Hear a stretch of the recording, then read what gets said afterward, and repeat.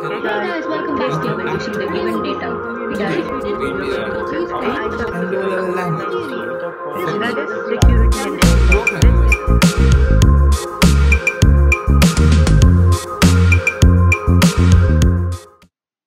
If you are new here, this channel is all about educative stuff. So don't forget to subscribe and smash the like button and hit the notification bell for instant updates. Hello guys, in this video we are going to solve section B of paper 2 in computer science and the paper code is May-June 2020. So without further ado, let's start.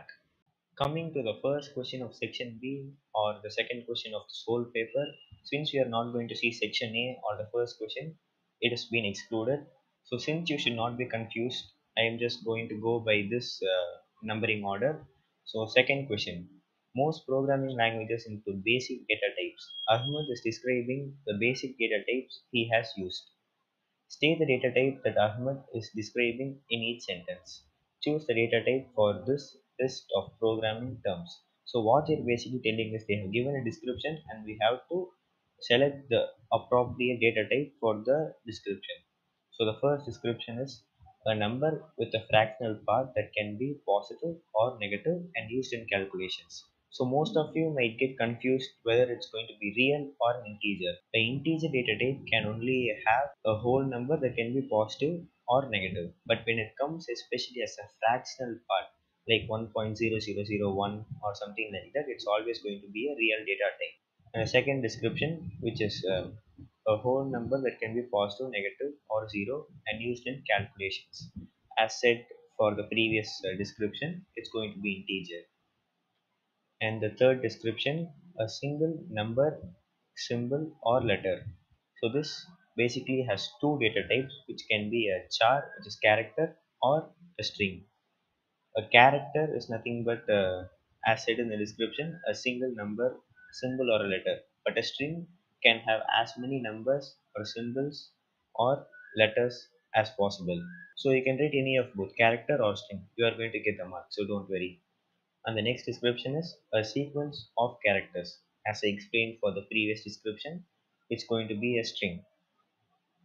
A data type with two values, true or false. With no doubt, you can just write Boolean because when it comes to values or something like true or false, you can go for Boolean. So that's it. The second question has been completed. Let's move on to the third question. Coming to the third question. So what this third question is about is that they have given us an algorithm. In this algorithm, there are like nearly four errors, and they have set us to spot them and at the same time give the correction for the error. So that's what we're going to do now. First, let's see what this algorithm does.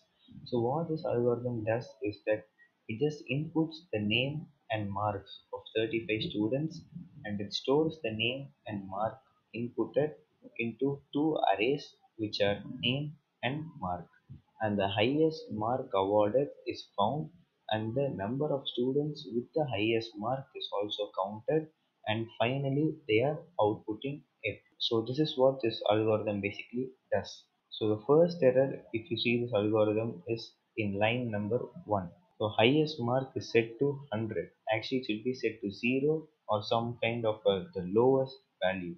So the lowest mark that a person can get in an examination is obviously 0. So we should just set the highest mark equals 0. That is the right correction. And the second error in this algorithm is in line number 7. So they have given here mark counter. Actually, if you see this algorithm thoroughly, there is no variable counter at all. It should be count. So that is the mistake, and instead of counter, we should have it as count, and that is the correction. And if you write it, you get a mark. And the next error is in line number 10. They have written as highest mark students equals highest mark students minus 1. Actually it should be plus 1 because each time a student gets the highest mark we should be counting them or adding it by plus 1. We should not be subtracting it by minus 1. So that is an error. And the last error in this algorithm is in line number 14, which says mark count equals highest mark. Actually, it should be the ulta. It should be highest mark equals mark count. And if you have correctly spotted all the errors in it and given the correct correction to it, then you can bag 4 marks easily. coming to the B part of question number 3. So in this we have to explain how you could extend the algorithm to also find the lowest mark awarded. Count the number of students with that mark and output these values. So if you see in this initial algorithm, they were just telling the highest mark and the students with the highest mark. So now in section B, we have to explain them what lines of code can be added to this program so that this algorithm can also count the lowest mark at the same time the students with the lowest mark. And if you see it clearly, they have said us to only explain. They haven't said us to write the whole algorithm. So yes, first we have to add a variable called lowest mark equal to, and we have to set it to an highest number. So usually exams are conducted for 100, so I have just written it as 100, or you can just set it to any kind of higher value like 1000, 2000, or anything you wish. And you must also add another variable lowest mark students, and we have to set it to 0 since we have to count the students with the lowest mark. And then we have to check if the inputted mark or the mark count is equal to lowest mark, and if this condition is true, then we have to increment 1 to this lowest mark students. And again, we have to add another conditional statement where we check mark count or the inputted mark is less than lowest mark. That means the lowest mark variable value is no longer the lowest mark. The mark count or the inputted mark is the lowest. So if this condition is true, we have to assign the lowest mark variable with the inputted mark, and then we have to set the lowest mark students to 1. And then finally we have to add another extra output statement where we output the lowest mark students and the lowest mark. And if you have explained this clearly, then you can get 6 marks out of just this. That was the end of the third question. So coming on to the fourth question. So the fourth question is, this flowchart inputs the points won and the points lost when playing a game. The difference between the points won and lost is calculated, and depending on the result the player can move up to the next level, stay at the same level, or move to the previous level. The flowchart finishes when the input for points won is -1. And the A question for it is that we have to complete the trace table for the set of input data, and the input data are these. So let's start the flowchart.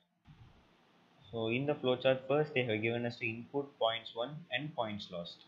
So the first two input data is 5000 and 4474, and we need to input them, and then it has asked us, is points 1 is equal to -1? No, it is not -1.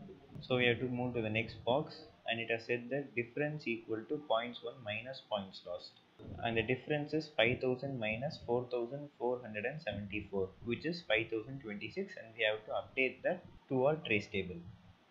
And then coming to the next decision box, is difference greater than or equal to 1000? No. Is difference less than 0? No.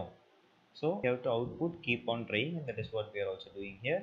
Then it moves on again to the input, and we have to input points won and points lost again. And the next input data set which they have given is 6055 and 2000. Is points 1 equal to -1? No. Difference is 6055 minus 2000, which is 4055. Is difference greater than or equal to 1000? Yes, it is greater than 1000. So we have to output build and move up, and again it moves on to the input, and the next input data set is 7900 and 9800. Is points 1 equal to -1? No. Then difference is points 1 minus points lost. So points 1 is 7900 subtracted by 9800. It gives us a negative value of minus 1990, and we have to update that to our difference. Is difference greater than or equal to 1000? No. Is difference less than 0? Yes. So we have to output sorry, move down. And that is what we are also outputting, and then it again moves to the input, and now we have to input 3000 and 2150 as it is given in the input data set. Is points 1 equal to -1? No. So the difference is points 1 minus points lost, so it is 850, and we have to update the difference. Then 850 50 is greater than or equal to 1000? No. Is difference less than 0? No.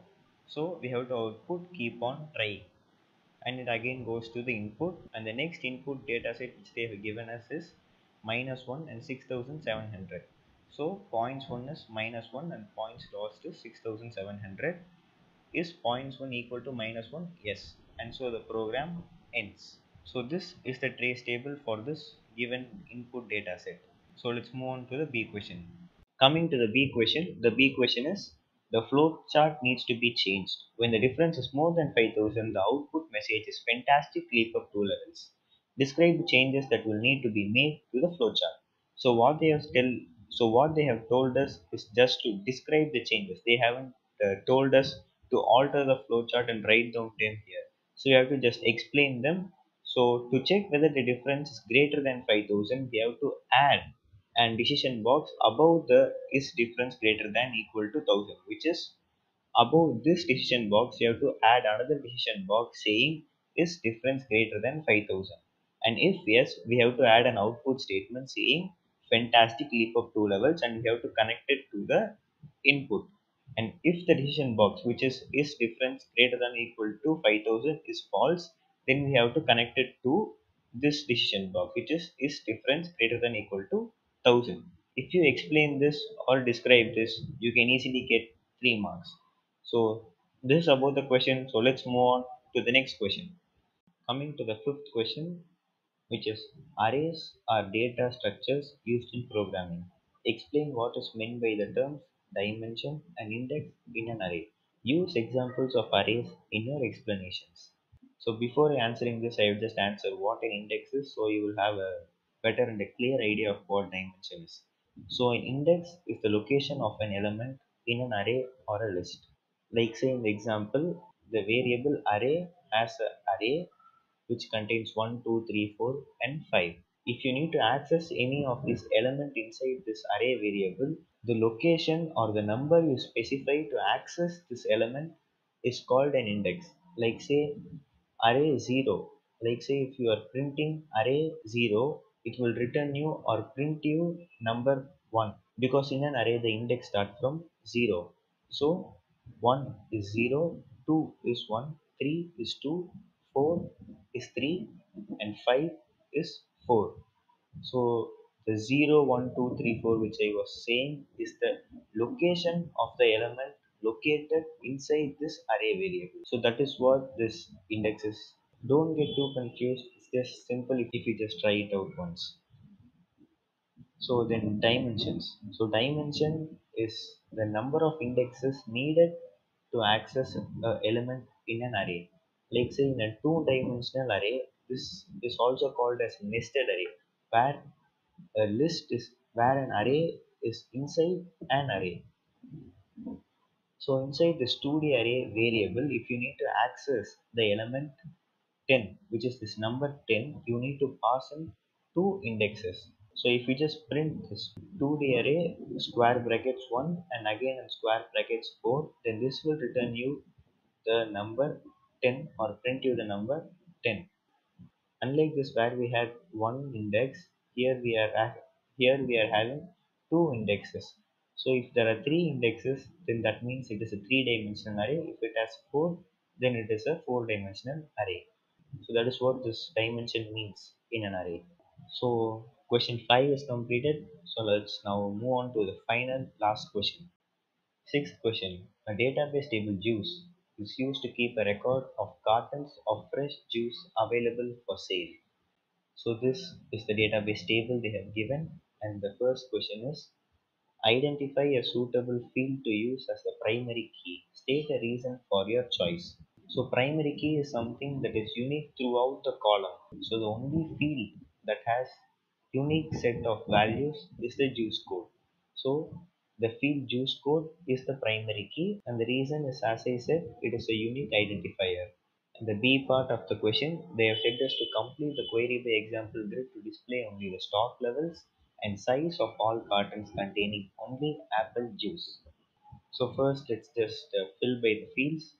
So the field names that are needed to do this query by example grid is fruit 1, fruit 2, size and stock level. And then the table for all of these are going to be the same. It's going to be just juice.